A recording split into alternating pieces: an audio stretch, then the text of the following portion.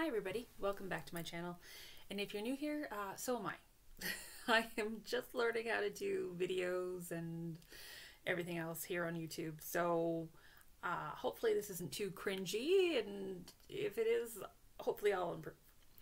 I just wanted to wish everybody a Happy New Year's. The New Year's is coming up in a few days. It's currently the 27th when I'm filming this. And I hope you all had a wonderful Christmas season. If you celebrate Christmas, Kwanzaa, Hanukkah, whatever it is you celebrated, I hope it was great. And if you didn't celebrate anything, I just hope you had a happy Friday then. While I was kind of thinking, what am I going to film? I thought, you know what, New Year's is coming up. Let's do a New Year's video. And I got thinking about various New Year's traditions, and I realized that some traditions that I adhere to may not be your traditions, and so I wanted to share them with you. My grandmother imparted, my mom's mom, I should clarify, imparted a few New Year's traditions into me that I still carry through to this day. Now, Grandma, if you asked her, she would say she's Presbyterian. However, I believe most of these practices are like occult-ish, like pagan or Wiccan. Yeah, so I suspect Grandma was actually a Presbyterian witch. But yeah, I don't know. I can't ask her. She passed away, oh goodness, quite a while ago. So yeah, there's no going back and asking. And when I did ask her, because of course as I hit my teens, I was very much into Wicca, witchcraft, tarot reading, that whole occult realm, or alternative realm. I'm not too sure what it would be referred to, but yeah, I would ask her. It's like, Grandma, are you sure? This seems rather, she'd cut me off and be like, I'm Presbyterian. Yeah, that's it. Presbyterian. Yeah, yeah, that's totally Presbyterian. It's not Presbyterian. I don't know where she got it from. So anyways, I'll start. There are four main things that Grandma imparted. Oh, you can't see my hand. Four main things that Grandma imparted to me. One was on New Year's Eve. You had to clean the house. So, and it just isn't a regular dusting, cleaning sort of thing. You had to use a broom and sweep out the old to make way for the new, is how she phrased it. And so when I was younger, she would have a broom and she would sweep out the house. However, as she got older and had mobility issues and that sort of thing, she was using a vacuum. And she would then, I thought this was weird at the time, after vacuuming, she would then go over the area she vacuumed, but with a broom. Like, not that the broom bristles would touch the rug, but just kind of motioned it over. She said it was very important because you have to get out the old dust that might have been missed. Of course, later I realized, oh wait, she meant like energetic sweeping. That's what she was doing. She was physically sweeping, but it was to remove the old energies. So yeah, Presbyterian, totally Presbyterian, Grandma. Anyways, part of that cleaning ritual was you had to empty all of your canisters from the vacuums, all your garbage cans, and you cannot store that garbage in your home.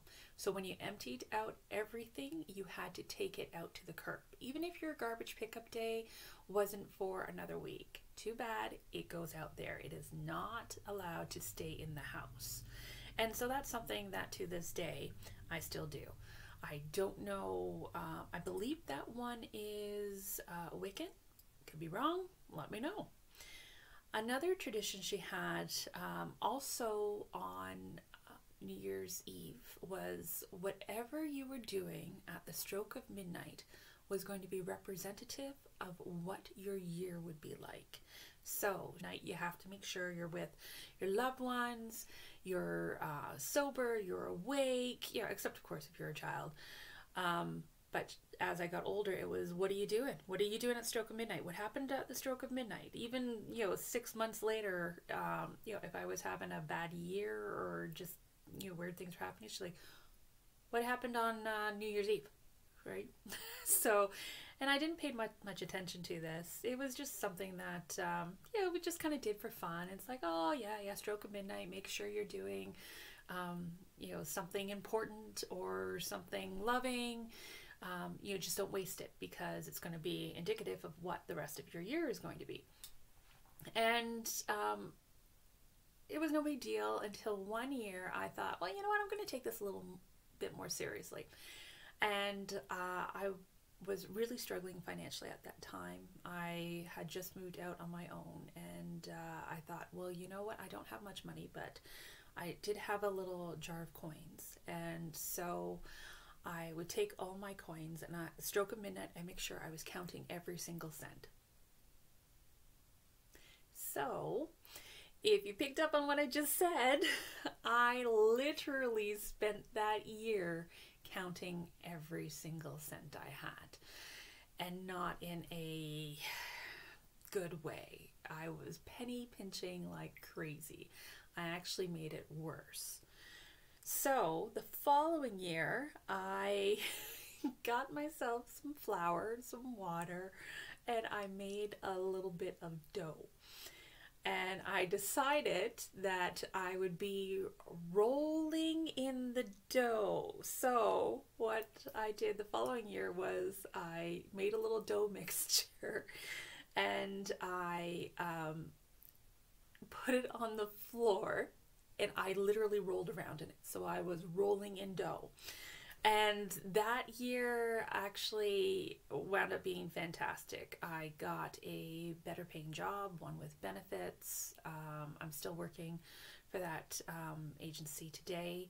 So it was well worth it. And so ever since then, every New Year's Eve, at the stroke of midnight, when the clock strikes 12, I make sure I'm rolling in the dough. I have green Play-Doh that I use now. So yeah, that's a weird one. I don't know where that one comes from, but if you tell me, oh, if you're tired, go to bed, just skip midnight. No, if you sleep through the stroke of midnight, then you're sleeping through your year. So, and if you're, faking it, or, trying to have a good time, but you're not, then you're not going to have a good time for the rest of the year. Like it's, for me, it's like, it's important, folks. It's important. You need to have your stroke of midnight figured out. So don't be kissing random strangers, because yeah, guess what? You're not going to have any significant or serious attachment for the rest of that year. So make sure to plan out your stroke of midnight. Now, if this sounds familiar to any of you, again, let me know in the comments below. The other thing is that on New Year's Day, Grandma always insisted that a dark-haired male be the first person to cross the threshold. Now, I got to share with you, Grandma was a bit of a party animal. She had an open door policy on New Year's Day, not New Year's Eve. New Year's Eve, again, was a big deal. But on New Year's Day, any and all were welcome. It was just a constant flow of people coming in and out. However, her door would not open until a dark-haired male came to the house. When a dark-haired male visitor came, then she would open the door and allow that person in. Once the dark-haired male, preferably a man, if not a dark-haired male child, can cross the threshold. Once that has occurred, then everybody else was allowed in. And this was to the point where she would not open or unlock any doors until that occurred. Like literally her best friend would be outside the door, and it's, no, you ain't coming in until a dark-haired man crosses this threshold. So it was pretty intense. In one year, she, I guess, had the door open for a little bit, just to air out the house, because she was doing a bunch of cooking and preparing for all the guests to come. And one of the neighbors, who was an older man who used to have dark hair when he was younger, however, had gone white. And seeing the door was open, he opened it and, you know, popped in just to say, "Hey, Helen, did you need anything for today?" And she lost it, completely freaked out, because it was ruined. The year was ruined. He was not dark haired anymore. He took offense to it, like, "Well, you know, I'm quite peppered, but, you know, I'm not totally white." But no, it has to be a dark haired male. So she was beside herself. We showed up later, and she was seriously thinking about just canceling it and how awful it is, and she can't believe that this happened. And so the poor guy, he was just popping in trying to be helpful, and according to Grandma, yeah, everything is ruined. So that's one tradition that I'd like to adhere to. However, I don't get a lot of visitors now that I think about it. I tend to go to visit other people, but I don't get a lot of visitors in. So I don't particularly pay attention to who crosses my threshold, you know, at the start of the new year. So I might have to start watching that one. Again, I don't know where that comes from. Grandma's background is English, and my grandfather was Scottish. I don't know if that helps anybody, but yeah, those are 3 traditions. And then the other one, kind of, it's not really a tradition. It is. Okay, so now that I'm done waffling, what it was is Grandma, throughout the year, she always had a deck of playing cards. And anytime I talked to her about something, or she was thinking things through, she'd pull out this deck of playing cards. They were just regular playing cards. So turns out what she was doing, and I didn't realize until I got into tarot reading, is she was using the playing cards to do fortune telling. So after I kind of got involved in tarot reading, future telling, then she kind of opened up about it. She didn't kind of hide the cards anymore, or hide what she was doing anymore, because it was a case of, we would be talking, she would pull out the playing cards, and she'd just start doing random things, laying things out, and then it would turn into solitaire, and she would start playing solitaire. And yeah, like I said, when I was younger, I didn't realize what she was doing. It wasn't until I was older that I figured it out. And so once I began to openly practice tarot, and all the aunts had no problem with it, they were all rather excited, we started doing tarot readings on New Year's Day. And that is important because, being the first day of the year, you can do the yearly spread. Now, you can do the spread at other points in time. It's either recommended the first of a month or the final day of a month. Yeah, some days are more potent than other days. So if you celebrate Samhain, Samhain for us non-Celtic speakers, it's spelt Samhain. So you can do it that day, or like I said, Gregorian calendar, first day or last day of the year. They work too. So yeah, so we started to do that. She was quite happy about it, and after she passed, I wound up getting some books that belonged to my great grandmother, and they were on palmistry, crystal ball reading, and on how to use playing cards to tell the future. Now, these books, I have them here, so let me take a look. Yeah, hold on. Move that there. So this guide is on palmistry. So, and think you got that all in there. There we go. Back it up. And this one is published, I had to look it up, 1894 was when it was published. So this was one of my great-grandmother's or great-great-grandmother's books. Another book that I have is, now this one I can't find a date. There's no, it just says inside I&M Ottenheimer, printed in USA. So this one is well worn. So here it is. And she got it used, I believe, for 25 cents. So, and by her, I mean either my great-grandmother or my great-great-grandmother. So these have been passed down. I believe this one is prior to 1890.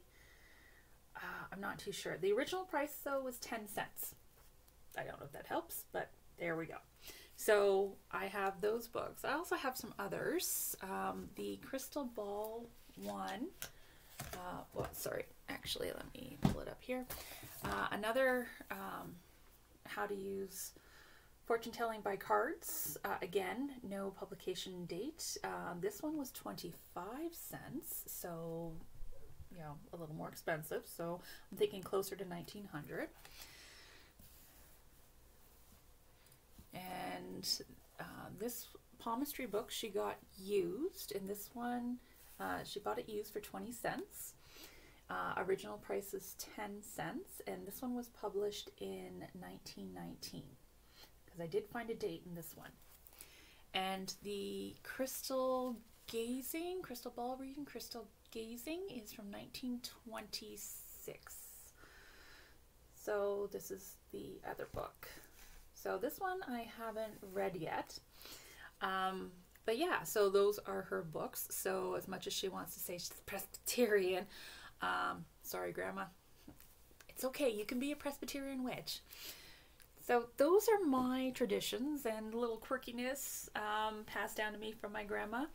And I just want to share them with you. So share with me what your traditions are. Do you know where any of these traditions come from? If you do, please share, because I'd like to learn. Like I said, my grandmother's passed, so I can't ask her. And my mom, yeah, she doesn't know. She just kind of took it as, oh, just, you know, your grandmother was quirky. Like, yeah, I think Grandma might have been a witch. I'm not too sure. But anyways, as the New Year is coming, I hope that you have a wonderful New Year's. And remember, whatever you're doing at the stroke of midnight is indicative of what you will be doing for the rest of the year. So make it count, folks. Spend time with your loved ones. Kiss those you want to kiss. And yeah, just have a great time. All right. Take care. Bye.